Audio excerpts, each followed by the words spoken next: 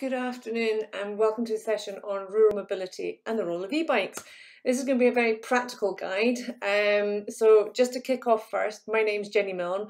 Some of you have probably come across me in very different places because I wear so many different hats. I'm doing a part-time PhD at the University of Aberdeen on rural mobility as a service. I'm also the founder of the Scottish Rural Islands and Transport Community, SRITC. And when I'm not doing all of that, I also chair a small group on the International Transport Forum to do with rural innovation, and that also takes into consideration shared mobility. I'm also on the committee for the Chartered Institute of Logistics and Transport from Scotland, and I also run my own independent freelance. So there you go. I'm a jack of all trades, probably a master of none, but very much passionate about rural. So today, instead of talking about policy, because others are going to talk about that, I want to tell you about my experience of e-bikes, but also some other local communities and other projects that have happened to inspire you as to what you could do or what other people can do. So when we think about e-bikes, there's usually quite a lot of questions that we ask ourselves. Mainly, who owns an e-bike? Why do we have them? Where can we use e-bikes? Can we take them for commuting purposes? What type of terrain do we have? Can they work on stony little paths in rural areas versus being on a road? How can we use them? Are we going to be using them for commuting purposes? Is it practical to commute? Where do we leave them? How do we store them? They cost a lot of money. What do we do with them? Would it replace the journey that I would do by foot or by car? All these questions start going subconsciously and consciously through our minds. And obviously, the use of an e-bike is very different in a rural setting to an urban setting. So I'll get onto that in a minute or two. How old do you need to be? That's a question for you. Love to know what you think on that. I'm actually going to tell you just now, but you've probably put it in the chat already. But you've actually got to be 14 years and over. And a lot of people sort of don't realise that the younger generation, i.e. I've got a son who's 11, who would desperately love to be riding an e-bike, can't. So you need to consider that one. How do we charge them? Now, this is actually one of the challenges I'm going to talk about later on, because they're not interchangeable charging units. It's a bit like how we used to have mobile phones, all used to have different ends for charging. So that can cause a problem. You have to make sure, therefore, that you carry the charger with you, because if you don't carry it with you, you might be a bit stuck. It doesn't take that long to charge, I promise you. It's not like talking 12 hours or anything like that. You can do it in minutes and you can do it in less than hours. So that's my next question. How long does it charge? And my reason for my vague answer was because it depends on how fast you go and how much you use and what the terrain's like. How fast do you want to go really is the question. How much do they cost? Well, at the moment, that's a $60 million question, as is how soon can I get one? But how many of you actually have one? Please do put in the chat if, who's got one. I've loaned one, I don't own one. So probably a big difference to that as well. So who's using them? So I'm going to tell you about my experience. The bike you can see here came from Home Energy Scotland through Energy Saving Trust, and I'm going to tell you about the practicalities of my experience, and it is all in a rural context, as you can see from the pictures here. So I'm a leisure cyclist. I do cycle from time to time out with the family, and I do time to time take the bike to a coffee meeting with a work colleague or to local destinations. But the road infrastructure doesn't really allow me to be using it as a serious proposition, or so I thought. When I went to collect the bike, I'm an outdoors person, I've got a tow bar. Now this is a heavier bike than some of you may have experienced, but one thing to consider is that when you put it on a bike carrier, which in my case, as I say, was on a tow bar, you probably could only get one, or at a push two, legally on the tow bar due to weight. So just consider that as an option, that if you're going to be using it as a bike that you want to take here, there and everywhere in the back of a car, you need to consider the weight capacity. The speed on a bike, for those of you that have never been on it, is definitely and obviously much faster than that on a pedal bike. I was quite blown away. I was, without really trying, up to sort of the 30 mile an hour sort of speed limit. And that actually made me feel safer on my rural roads where there's wagons going at a ridiculous speed past me and motorbikes, because I wasn't going the sort of 10 miles an hour or whatever it would be that I would normally be at. So because I was moving faster, I was able to sort of feel like I wasn't holding the traffic up and they could get past me easier. So that was one observation I had. Some people are going to disagree with me, I'm sure. Going to a meeting. Now this is an interesting one. I did a couple of meetings and instead of taking my car in different locations, and I did use the path on the right hand side here to go to one of them, normally 7 miles, and the person I was meeting, we both left at the same time. They were in a car, I was on the e-bike. They stayed on the main road, I took different tracks and then came onto the main road. By the time they then got there, found the parking space, parked up, literally there was 1 minute difference in the time it took us to get to the meeting, and I was really quite surprised at that. And obviously I could get parked quite easily, and I had my chain with me, and as you can see on the bike there was also a lock as well. So that was all put together and I felt really safe. I did that on a number of occasions, and again the difference was no more than 2 or 3 minutes.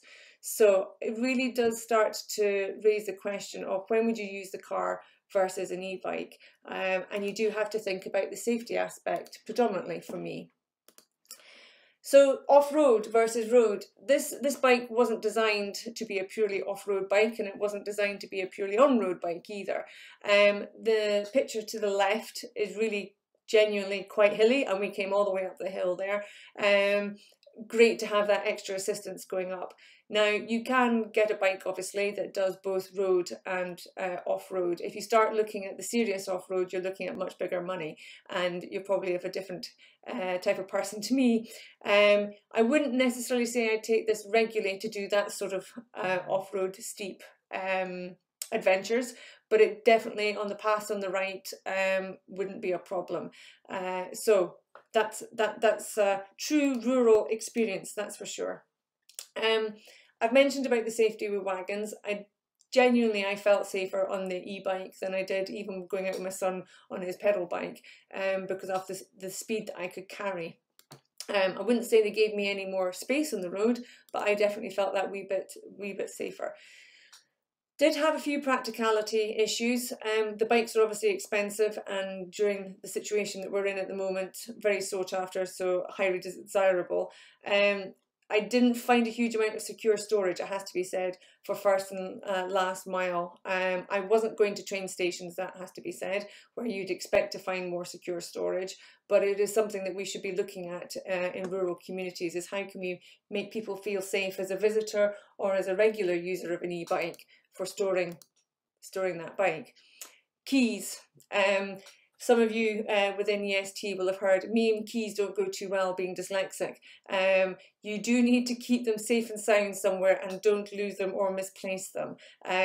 So find a way and a method to keep that together. You can see on the bike that there's a display here, and it does give you your speed and a lot of other sort of information if you want. And there is also a nice way to be able to securely put parcels, etc. on the back of your bike.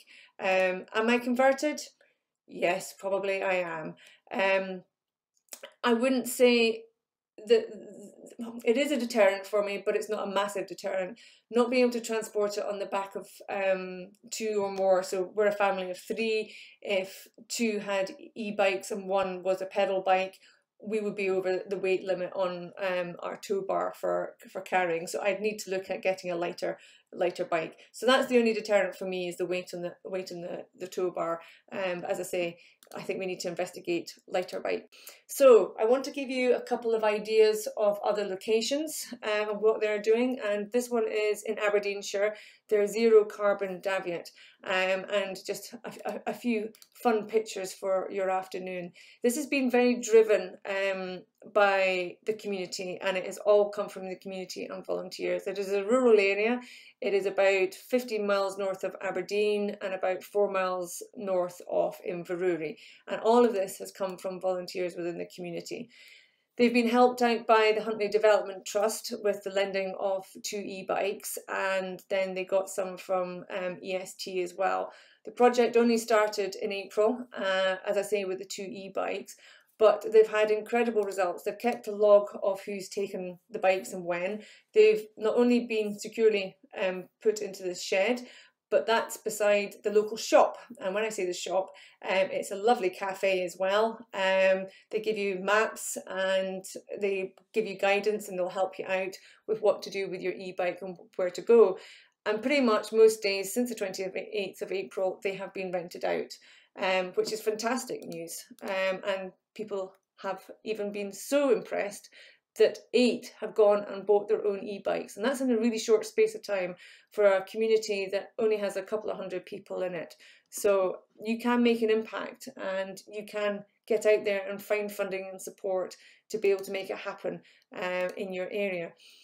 They are now looking at getting funding to purchase their own bikes, and then they're going to use some funding to be able to get some lockups and also to buy some helmets and high-vis that people may not have. But it's been a great success in the local community. And in fact, when I tried to go and hire one out to go to a meeting, I was told I had to wait 10 days before I could get access to one.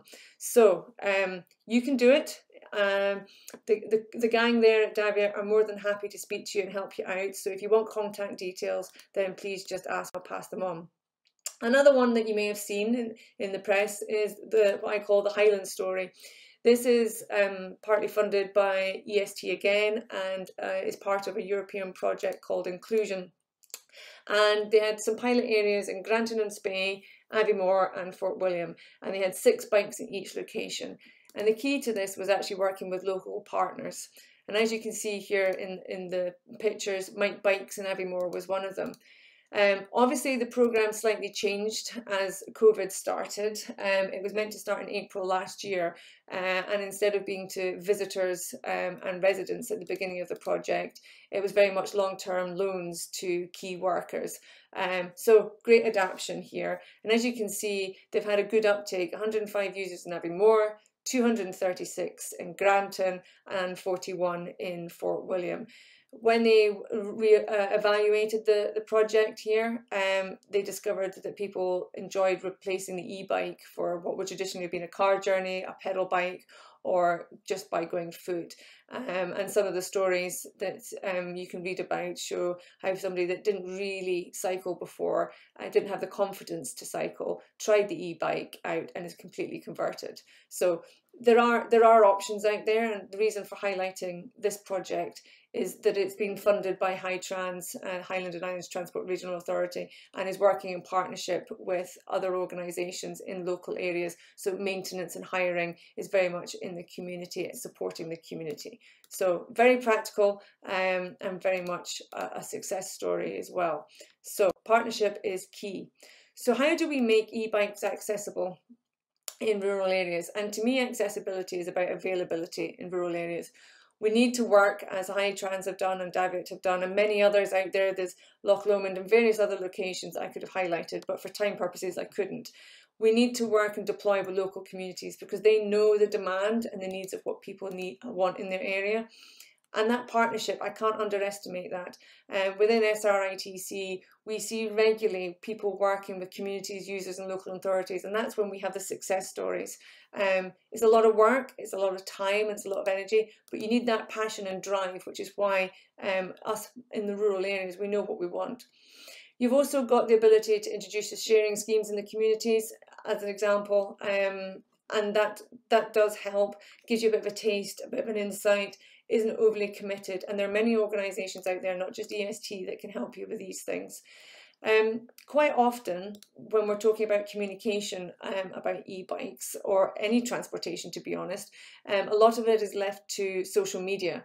Not everybody in rural areas has access to internet or is indeed interested in social media. So you have to really think long and hard about your communication strategy so that you can bring people on that journey with you rather than just turning up and dumping, in inverted commas, a product such as an e-bike, because the community won't know what they are, they won't know why they're there. So really think long and hard about how you're going to communicate the deployment and accessibility of your e-bikes. I've touched on it earlier. We need to really look at how we create secure storage and charging points. E-bikes are only practical and usable and accessible if we have these services available. I'll give you an example. Earlier this year, Cycling Scotland provided a grant for accommodation providers in north of Scotland so they could help develop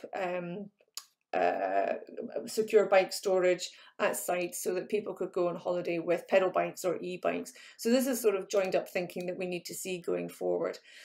And nearly at the end, suggestion, we talk about these green prescriptions that GPs can go out there and help people that are recovering from illness, and with 2 family members particularly that have been ill over the last 2 years. The e-bike to them has been something that they hadn't thought of, and when I've discussed it with them, both living in rural areas, they're like, oh, maybe I should try this, maybe I need to speak to my GP to see if that would help my recovery. So do we want to look to maybe a policy whereby e-bikes could become part of the green prescription? So that's me just about there. You'll be wondering what these pictures are, but they're all different types of pedal power. So the top one there is a pedal power, that is a pedal car. And at the bottom here is something called a hyper bike. Yes, I have horses as well, but this isn't mine. But this is another way of getting bikes out there on the back of Shetlands. So just to conclude and summarise really, what do we need for the future? The practicalities need to be addressed, and hopefully the policy conversations you're going to have as well will start to take that on board. We need to empower and equip communities to be able to take on these small pilots to bring people together to make this happen. But the question I'll leave for those more experienced than me probably is, what is the role of e-bikes when we're starting to look at combined mobility or even mobility as a service? And we need to look further than just the UK for that. We need to see what people are doing overseas, particularly within the rural setting, because that's where you get your ideas from, that's where you get your lessons learned. So I hope that's provided some insight for you into some practicalities. It might have been a suck eggs situation for some of you that already have e-bikes and you strongly disagree with what I've said, but I just hope that's got the mind thinking and that we can have a chat later on. Enjoy the rest of the day.